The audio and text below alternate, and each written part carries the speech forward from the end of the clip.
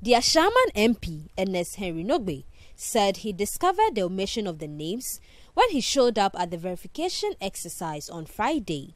According to him, this is a deliberate attempt by the Electoral Commission to disenfranchise some persons perceived to be supporters of the opposition National Democratic Congress. The Ashaiman MP, who said over 21,000 names were eliminated from the register, claims majority of them are nothness and averse.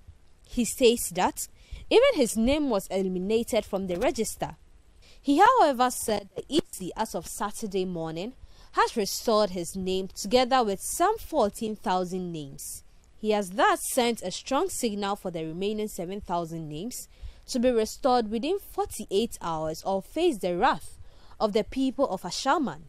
He said this at a press conference at Ashaiman. I changed my figure yesterday when I raised the concerns, but in less than 24 hours, they have managed to restore about 14,000 names, including myself. Yes. Where did they get the names of the 14,000 people? That is the question we should be asking the Electoral Commission.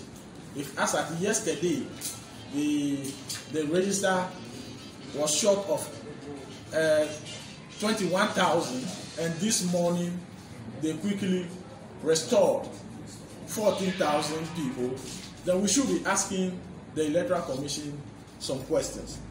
We seek the EC to restore the difference of 7,000 names, and that is still missing from the register, or else face the wrath of the people of Ashaiman. We shall occupy the District Electoral Commission office to get the anomaly resolved till the last person's name is restored. Meanwhile, the Electoral Commission disputed the claims.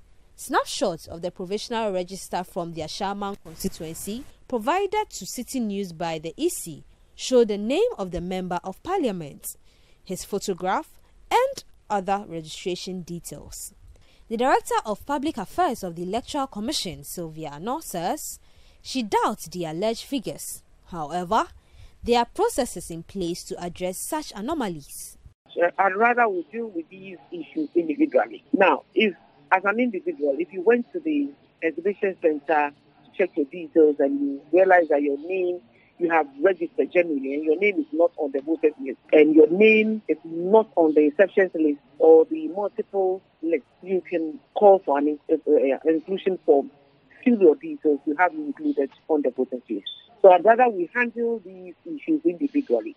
We started the exhibition only yesterday, and like you rightfully said, we are mentioning a very huge figure, 21,000. So let those individuals go to the centers if they went and they were denied to be given inclusion forms if their names are not on the exceptions list or the multiple list, for them to be included on the voters register.